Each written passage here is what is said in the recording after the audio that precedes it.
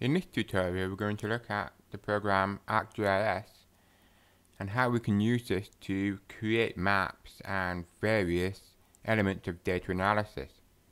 However, I'm first going to start with just taking you through some of the rudimentary elements of the ArcGIS package, how to access it, and some of the first steps that you have to take as you just start to use the software. So the first thing is to find it. And I've created a little program shortcut link here, ArcGIS, and you may see here we've got a series of different tools available. The main icons that you're most interested in are ArcCatalog, ArcGlobe, ArcMap and ArcScene, and they have different functions depending on what kind of data you wish to work with. For the purpose of this tutorial, we're almost entirely going to focus on ArcMap, and you'll see that I'm using version 10.3.1, which is the most recent version right now. So I'm just going to click that. Now the ArcGIS package is a very large and very complex package, and it takes some time to load on occasion, so do be patient. What you need to do is ensure that you save your document and your work frequently to make sure that you don't lose anything, because on occasion the program may crash. So here we go. So this is what it looks like as we load it. We have a main window for ArcGIS on the outside, and we also have a getting started window here. In here it contains your recent maps. You can load various other map documents that you wish to work from, and you can also utilize some standard layouts and various templates that you can create yourself, or you can just use these standard ones built into the package. I rarely utilize these because I prefer to make my own. Okay?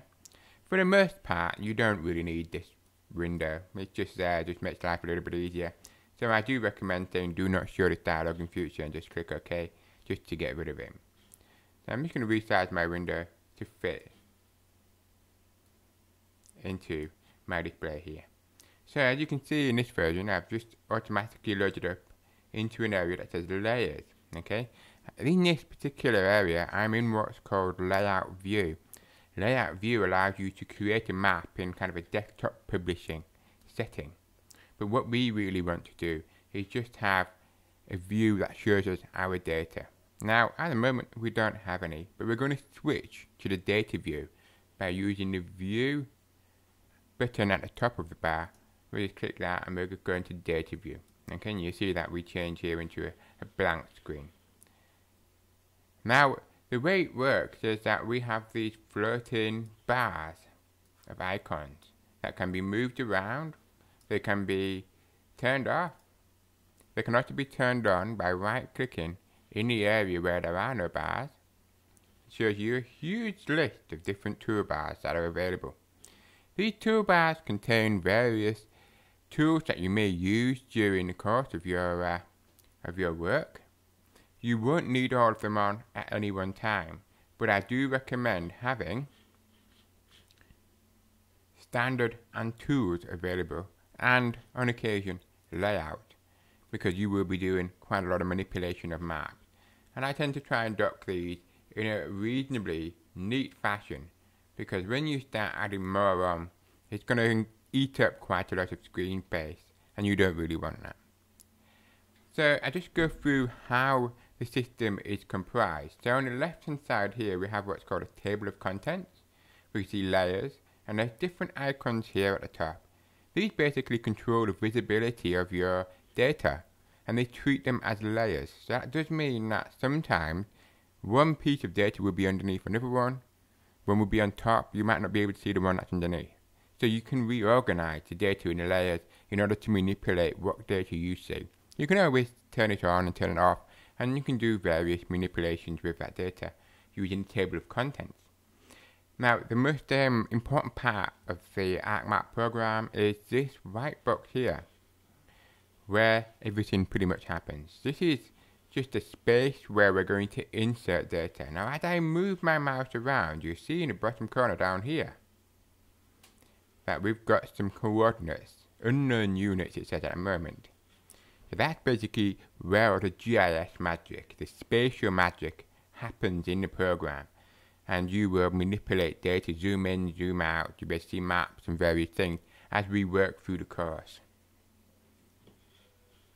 On the right hand side, you see that I've got some tabs, Catalogue and Search. These are essentially shortcuts into a whole variety of different things that you need. Catalogue is available as a separate program, separate executable, but you can use this quick link here. It basically is a file manager for GIS data. And in a few tutorials I'll go through how GIS data is stored as shapefiles and as rasters. They are different to normal files that you may work with, like images or Word documents. So there's some things that you need to consider. So the catalogue is a really useful piece of software that allows you to create shapefiles that you can then start adding data into, but also to manipulate, move, store, save data, copy files, and so on. And you can use the catalogue for that. Search is a tool that will allow us to search for even more tools within the ArcGIS package. For example, I want to convert my file format from one thing into another. I might use an ASCII to raster tool. If I type that in, it gives me a list of all the different tools that meet my keywords. And you can see, pick this one out, and I just click that to load the tool. So there's many tools which are kind of hidden away behind the front end of the ArcMap program. Now I want to add another tab in here which will really illustrate the tools that we use.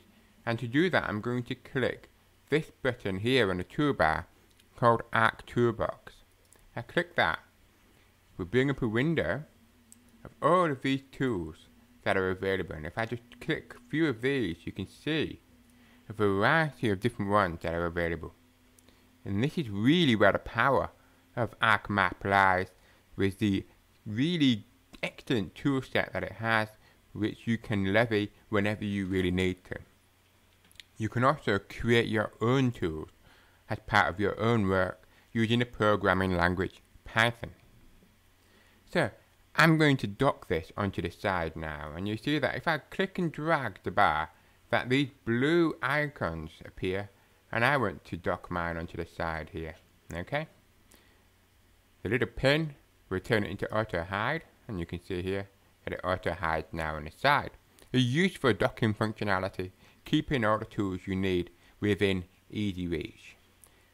Now, when you first turn on your GIS, you may find that some of the more advanced tools within things like Spatial Analyst or 3D Analyst toolboxes may not work. So let's just see if I can just trigger an error. And you get this here, tool not licensed.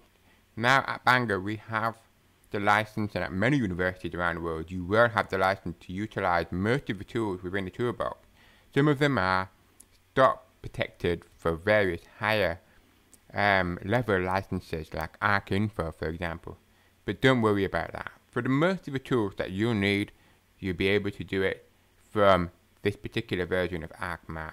So if you get this error here, it's because we haven't turned on the Spatial Analyst extension. So I'll show you how to do that now. It's really simple. All we're going to do is click Customize on the toolbar at the top, and we're going to go to Extensions, and we just click that.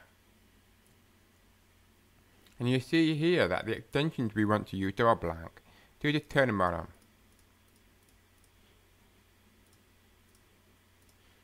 And click Close. So now if we go back to the tool we tried, it loads perfectly first time. Okay, so if you do get an error saying that your tool is not licensed, you need to make sure that you've turned on the particular extension that you wish to use. Now there are some, as I said, that you won't be able to use, and they tend to be quite obscure tools which are mostly to do with the manipulation of vector data. And during my daily life I rarely come across these, so the chances of you having to do something that requires an elevated license would be quite rare. So that's basically the rough introduction into what the GIS software is and how it's kind of organized. You're now ready to move on and go to the next level of our tutorials.